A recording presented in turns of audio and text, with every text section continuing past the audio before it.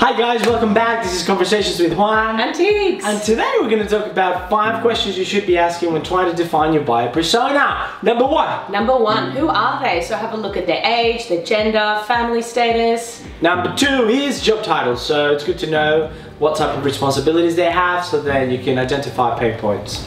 Number 3 is how do they work? So are they doing a hybrid model, remote, are they in the office?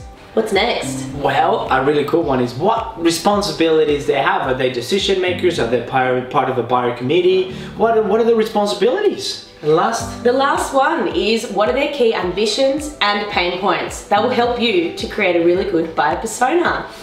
And that's it, friends. See you next time. Bye. Chicka bam bam, BlueMelon.